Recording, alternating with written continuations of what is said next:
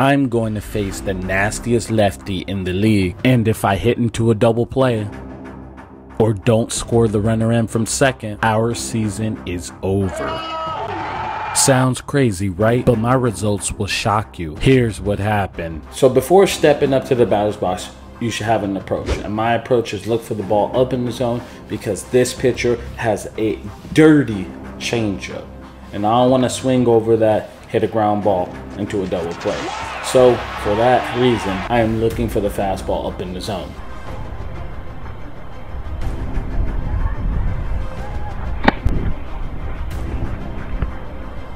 So the first pitch he throws me is a changeup, and right now I am feeling over the moon. I'm excited because he threw me his best pitch early. He didn't set me up. He threw it early and wanted me to swing over it, and I didn't, which means now I got him because I got his best pitch. I got it logged in, and this is going to help me throughout the entire at bat.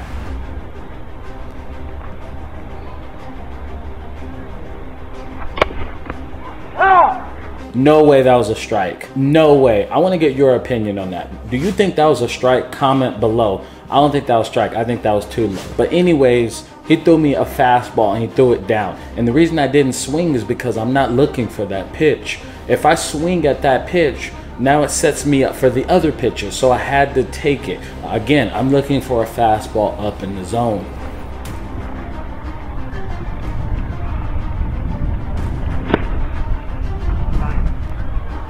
So he threw me a curveball. It started on a similar plane as that fastball inside, and I took it, and it was a ball. And this is great for me because I didn't swing at his pitches. I'm staying disciplined. I'm staying strong mentally at my pitch. And when you do that, you're gonna make the pitcher throw it where you want to, and you're gonna get hits. And I need to get a hit because if I don't score this RBI in, our season is over. And if I do score them in, we got a chance to win and win a ring. Yes, a ring. I want that ring.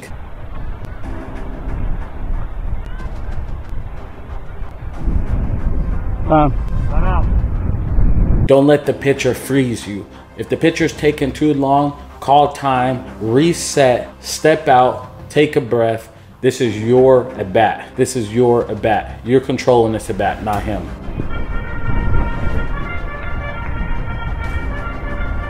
By the way, if you want to know what I'm wearing these glasses right here. They record in 1080p, and players from Little League, Travel Ball, all the way up to the major leagues are wearing these glasses. So if you're interested in wearing these glasses and sharing your story, just like I am in this video, and if you want a chance of winning a free one, link will be in the description below. These glasses are amazing, and I use them for mental reps, and I use them for a lot of different things to help me as a player. So if you're interested in that, link will be in the description below.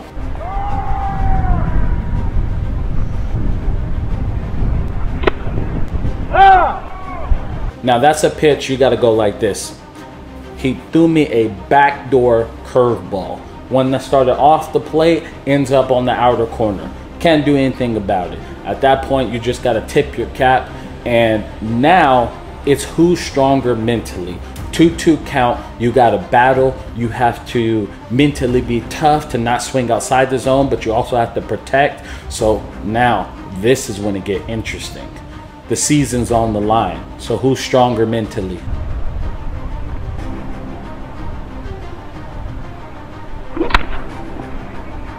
So he doubled up with the backdoor curveball. And as you see, I just fouled it off. Right now, I'm in fight mode. We're fighting for our life. He ain't gonna beat me. There's no way he's gonna beat me. I ain't letting that happen. So I had to just foul it off just to give myself another pitch, and it's now time to lock in. It's time to win this.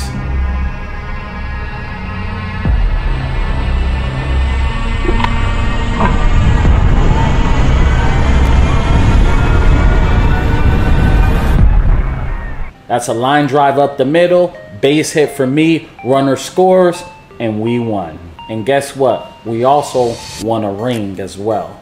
So if you enjoyed this, you'll love this video right here, which is similar to this video where I'm telling you a story and you get to see through my eyes. So if you want to live the MLB experience, click that video right there and I'll see you in the next video. Thank you for watching. I appreciate you, and subscribe to the channel if you're new here.